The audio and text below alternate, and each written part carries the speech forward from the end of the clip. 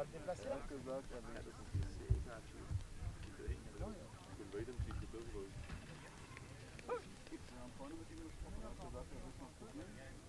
Das mal rollen, oder? Ja, wegen dem Rasen. Ansonsten hat er halt eine Plane, die er gerne drunterlegen würde, nur für den Start. Und wir gesagt, okay, und danach passt es wieder weg. Ja, wie meint das in Ordnung? Habt ihr heute erst dran gedacht, dass er mal wieder keine Reise hat?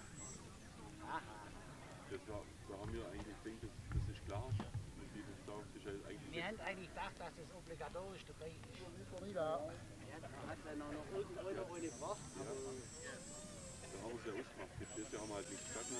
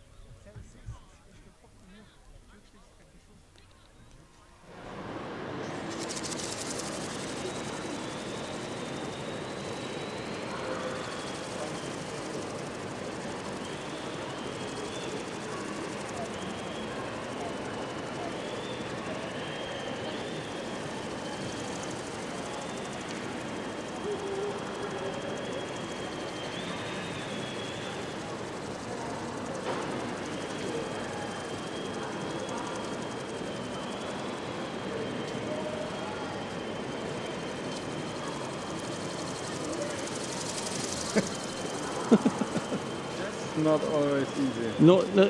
Not easy to control, no, I can understand that. You going to go for a catch? Yes! Skills. Thanks, Jürgen. Fantastic. Thank you. Too close, Jason, because you want to track it, but just a little bit. Right, here we go. Wait for it. Wait for it. Go. Go. Go.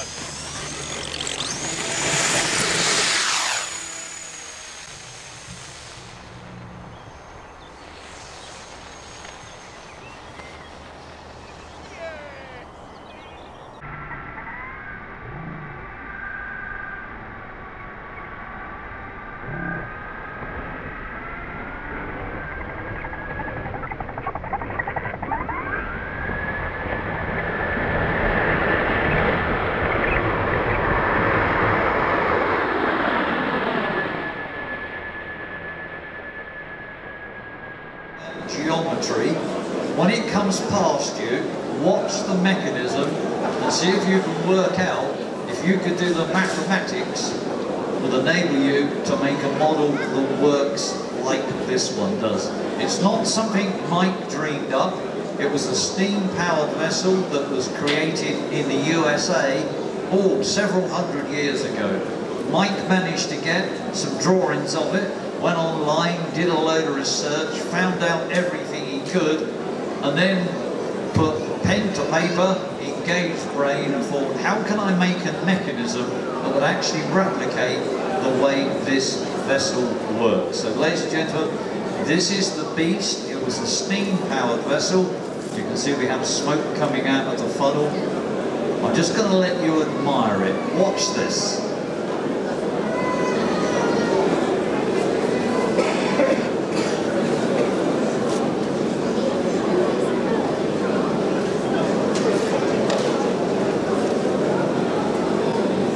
Very difficult to turn this round in a pool of this width, so Mike has got, his colleague has come with him literally from side to side, so it is capable of turning, but we need to pull a little bit wider than this, so we're just going to give it a little bit of hand assistance. If it comes round nice and close to you, which it's going to do, just lean forward, study the mechanism, and figure out how on earth does that actually work.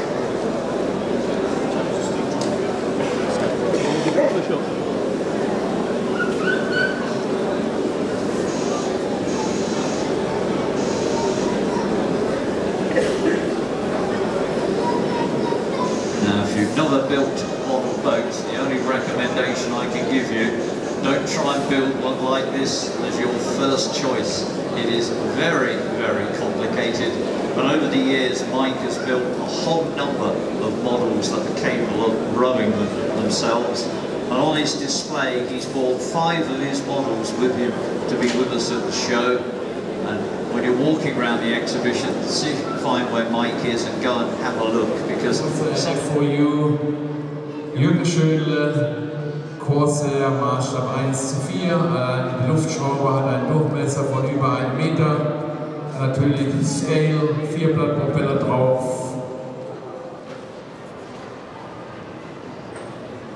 Wollen wir die Kiste mal anwerfen?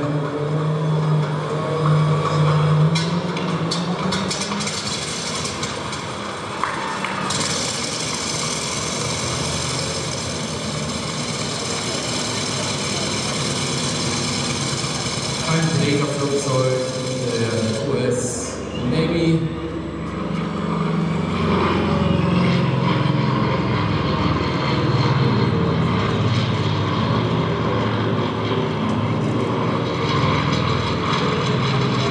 Einziehfahrwerk, Landeklappen, Positionsleuchte, da ist alles dran.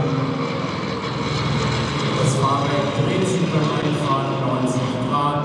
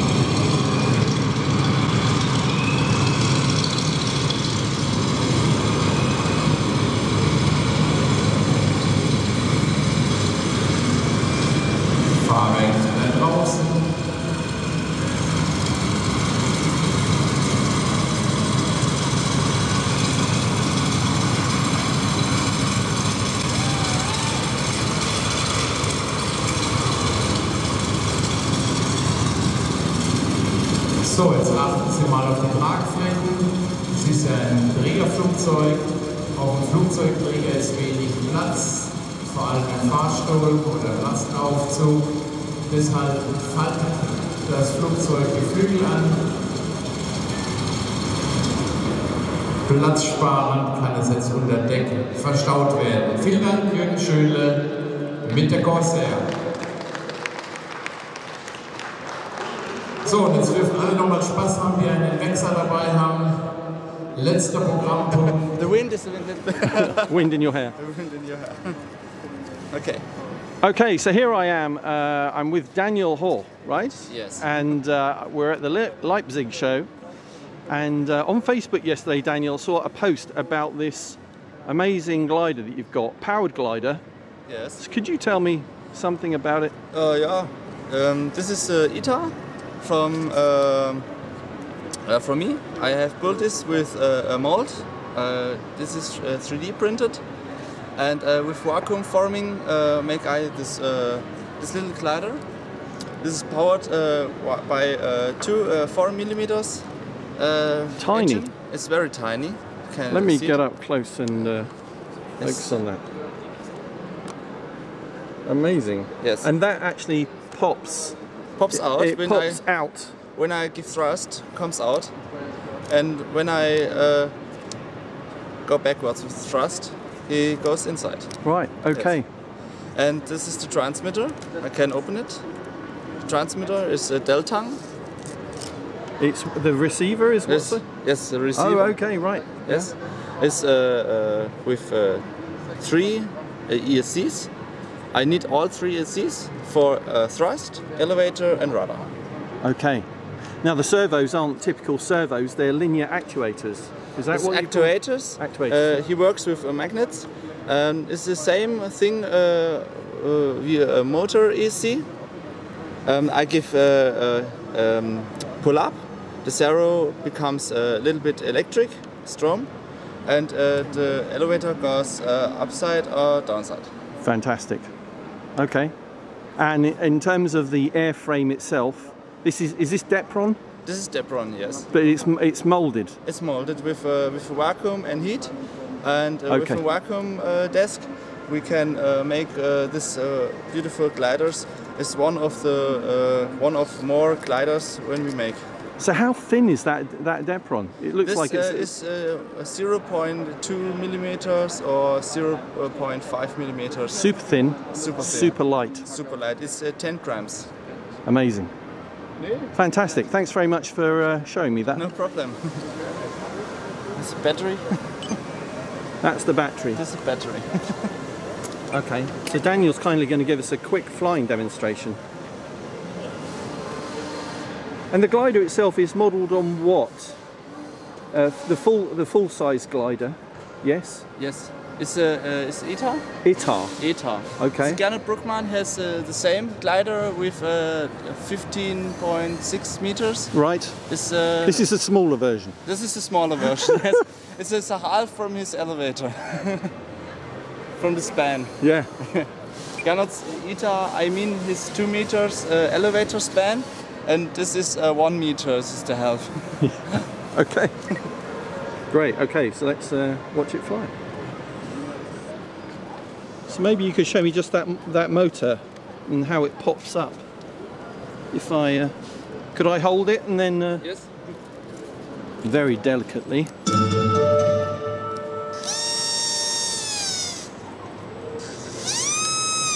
Right, okay. Would you like me to launch for you? Or off the floor? On the floor. Okay. Hold on. Here we go.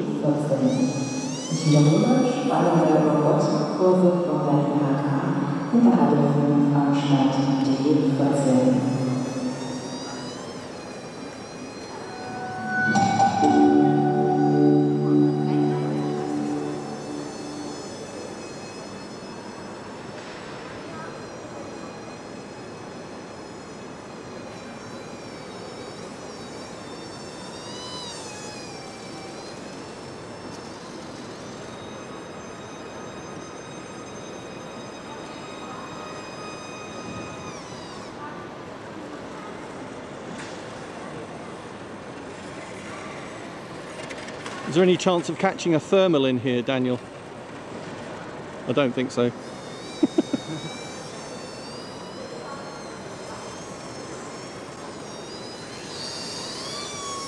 That is amazing.